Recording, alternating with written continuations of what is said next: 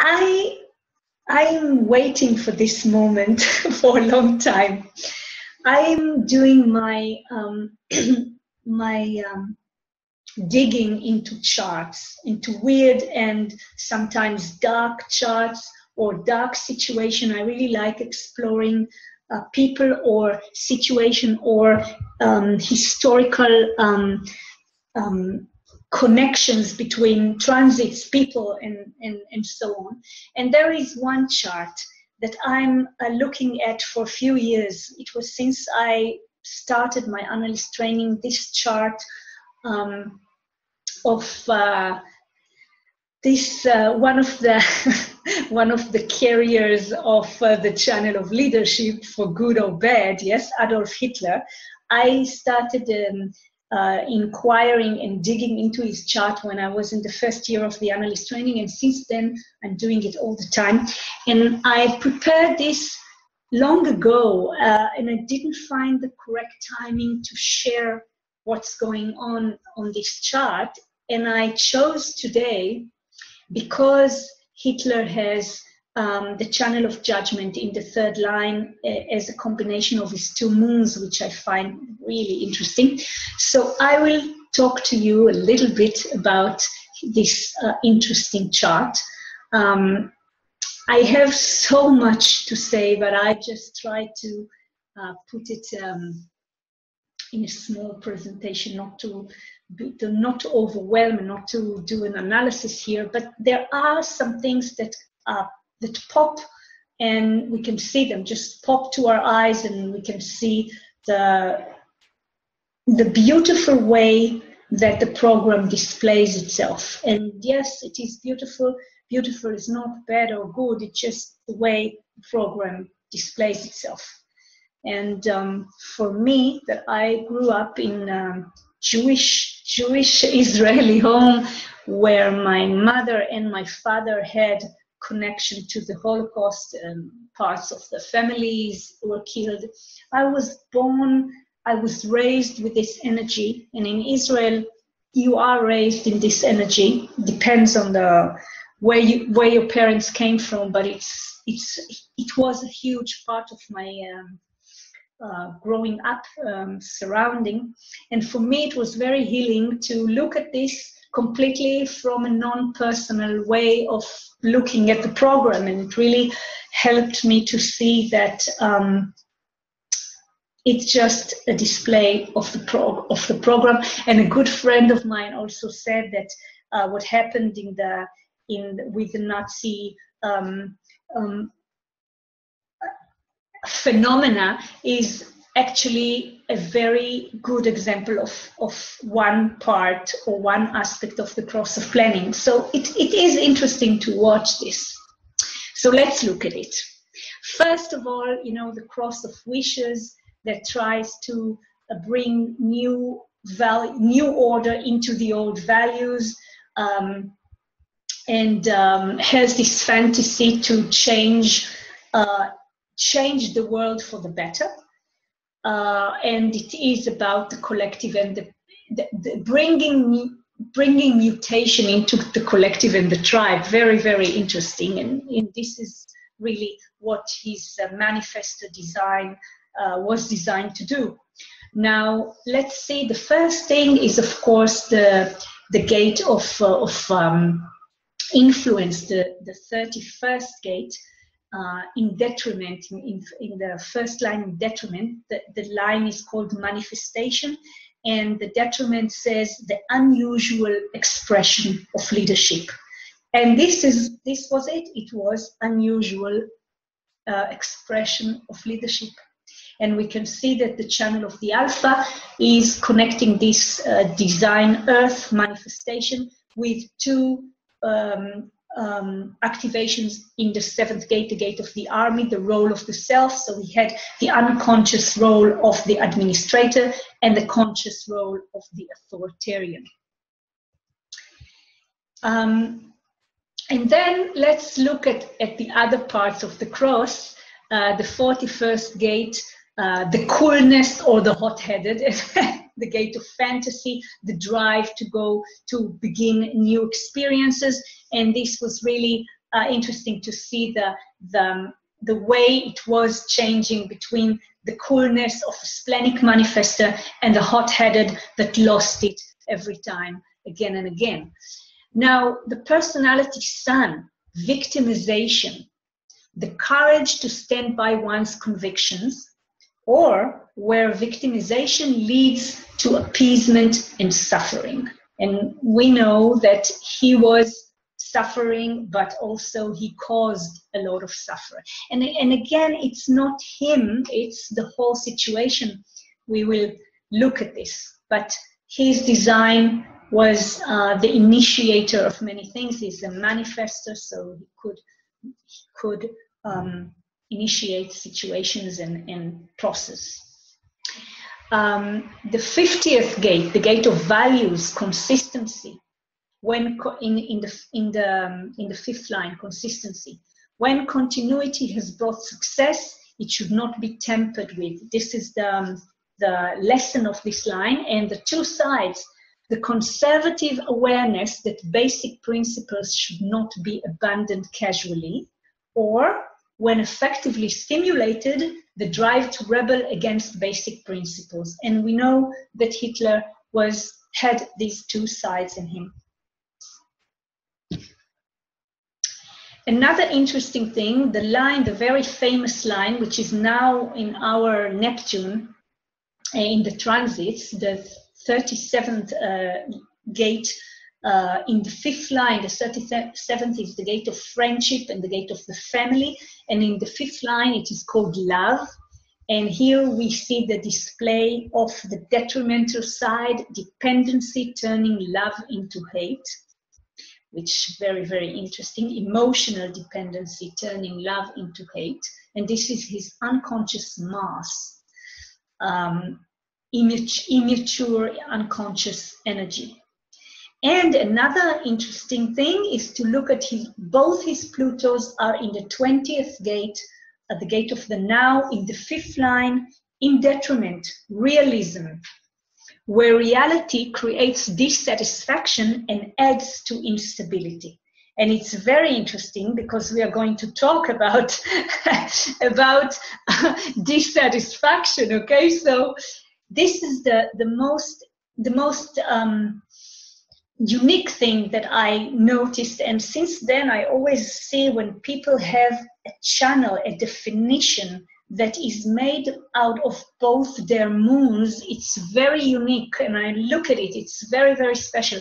And here it is so special because the whole channel is in the third line, and the 18th is in detriment, the zealot in detriment, an obsession with correction that does not bring satisfaction. And 58 is the gate of the joyous, very interesting electricity, the energy to fuel independent stimulation. So he was actually fueling his own obsession. He didn't need it to come from the outside. He had this electric drive to correct in a very, very strong way. Of course, trial and error, bonds made and broken, anarchy, all the attributes of the third line are in this, and both his moons, I mean, he's a manifester, and this energy of correction went straight to the throat with the possibility to manifest this. And it's a design of insatiability, and he was insatiable. He was an insatiable zealot about clean house. His nodes are also interesting. The unconscious nodes, the 62nd gate, routine, yes, in the first line, routine, the ability to transcend the boredom of routine through a rich and daring fantasy life. And this is, again, all the details are connected to one another. Fantasy life with the gate of fantasy that sits in his cross and drives him into experiences. Yes, he wanted to experience something in a very emotional way.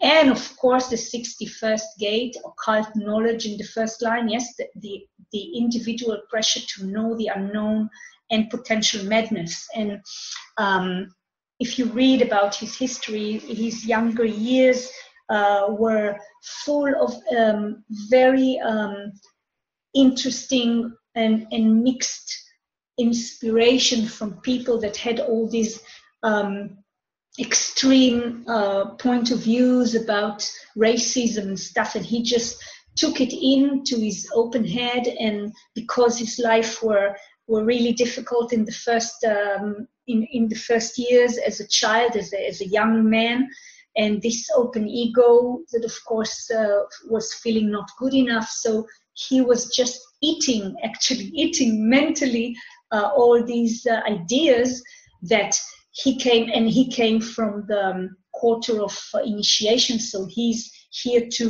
was here to fulfill himself through mind. So if the food of the mind wasn't controlled, or let's say discerned by strategy and authority, then this influence was really the thing that drove him into doing what he did later, or initiating what he initiated later. And of course, the conscious nodes, the gates of deafness, gates of provocation and struggle and fighting. The 39th, the troubleshooter, the natural gift for solving problems, unbelievable. The energy to provoke others by attempting to solve their problems, amazing. Or the emotional drive to dominate that provokes others. Both sides you could see from the environment and, of course, from him. And the 38th gate, misunderstanding in the 6th line, opposition without basis. This is the lesson in the stubbornness to face opposition with or without basis. So, and we can see his this pressure from the open head and the pressure from the very defined root. These two pressures could really drive him to places that we know he went. Another thing is his two Mercuries. We know that he had a very defined throat. Two channels are coming to the throat, and of course a motor. And we see his voices. I think based on facts. I am here. I am aware now. I contribute. I lead. Very, very strong. And his two Mercuries, the conscious Mercury, nurturing, the power to share the process of growth with others or not. And he, of course, shared the process of what he thought is growth. And 13 in the 6th line, the optimist, the ability to accept any limited interaction as a necessary step towards greater union. But this is in detriment, naivete, the belief that mutual interest can be projected on others. So he really thought that he's doing a favor to humanity. Oh my God, he shared this process of growth with all of us this way or another. Of course, we see the open centers, doesn't know when enough is enough, needs to prove that he delivers and that he's certain of his opinions, and avoids confrontation with the truth. Of course, this is just the tip of the iceberg, but a little bit. Another very, very interesting fact that I found, I didn't look only at his chart, I looked at all the people from the Nazi headquarters that I could find. Really, I think like 10 people I looked at, all the names that are with him all the time and were there in building the Third Reich and all this. So it's interesting, a few facts. First of all, when a few of them together, the Penta was usually defined or almost defined. So these are very strong Penta people. Also, most of them are left angle and a few are 5-1 as Hitler was. All of them except one, and I'm also counting Eva Braun, which was in the background, his woman, and her chart really supported him. It wasn't official, of course, but energy does the work. We don't need words, we need the energy, the chart. So all of them, except one, were open ego. And this is very interesting because the drive of the open ego was so hard with all these people. This was the drive to prove and improve this way or another. Very interesting. Now, the only one who was defined in his ego, and this is so interesting because I didn't know I will do this presentation when the 48th gate is going to be in the sun. But look at this. The only one with a defined ego among these people that surrounded Hitler, the only one is Heinrich Himmler, which was the executor of the final solution. And look at his design. He's designed the 48 in the fifth line, action in exaltment, the sun, the natural urge to apply energy to action, a taste for action. And then we see the earth, objectivity in detriment, the 21st gate, the gate of control, biting through the hunter in the fifth line, in detriment. The drive for elimination is so powerful that objectivity is related purely to cause and not to effect. The ego, whose willpower is applied subjectively.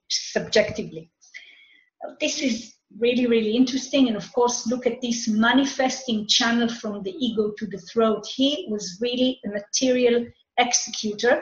But now, when we look at the connection chart between Hitler and Himmler, this is really interesting. Look what's going on here.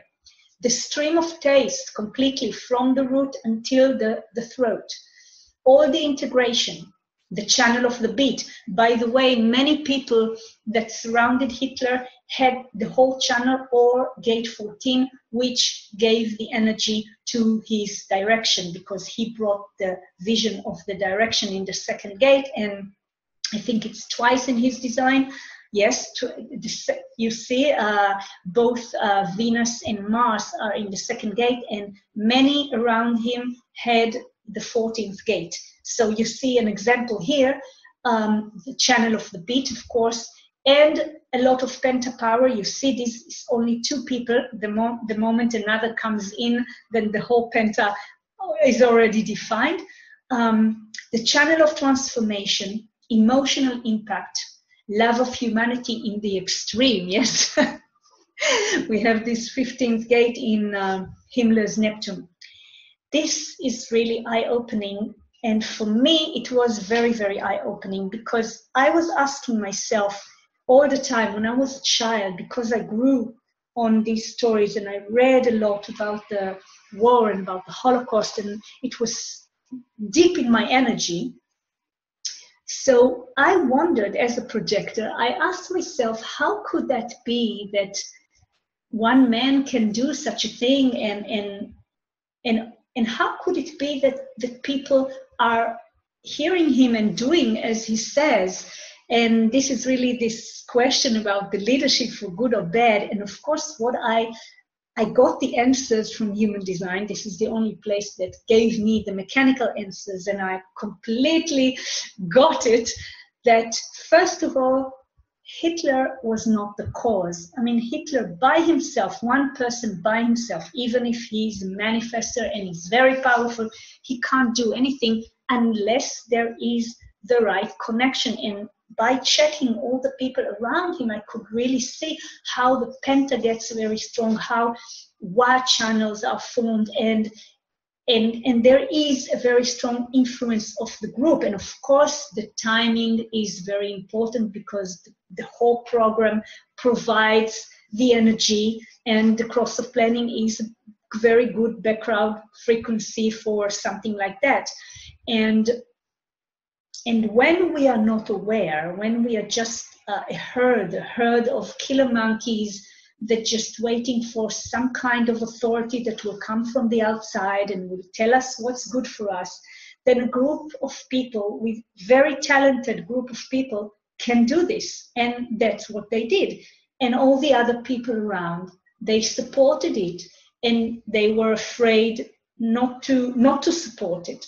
So it's just mechanics. It couldn't be prevented. We can't prevent it unless we are in our strategy and inner authority. We can't prevent ourselves from being part of groups and going with the flow of the group unless we are anchored in our uniqueness. And this uniqueness is really mechanical. It's not about thinking differently, because people can think differently and would not have the power to stand on their own. They will just be immersed. They will be sucked into things. And even people that were that resisted everything that happened there couldn't do anything. I mean, there were here and there people that risked their lives and blah blah blah and say no, but they were really such a small minority, and this is because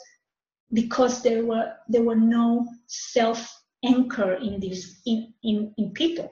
So we have here in human design such an amazing opportunity not to be swallowed by these swamps. These are swamps of collective energy, of collective homogenization that can take us from ourselves in 1 minute. And when there is such a powerful group like what happened in the Nazi, I forgot the word all the time. I forget the word this party, the Nazi party. They had a lot of power. They were very determined, and they slowly but surely took advantage of the timing and drew everything and sucked everybody into their dance. And then the dance got very, very big, and that's it. You have no control anymore and no way to keep yourself from being part of this. So it just shows me, first of all, that nothing can be done with this program. Just we look at this program, it does what it does because we are part of the program. Each one has this chart. We are part of the program, as Hitler was a part of the program, an aspect of the human experiential way. This is it. There are things like this in the program. But for us individually, each of us, when we are anchored in our type's strategy and we are navigating through our inner authority, and of course we sleep alone in our own aura, then we are not being driven away from ourselves by this program. It doesn't matter which aspect of the program we are talking about, the transits or people, not self-people around us, it's all the program. So that's it. It was something I really wanted to share, and I did now. So let us have an interesting neutrino week and anchor ourselves in who we really are. Bye bye.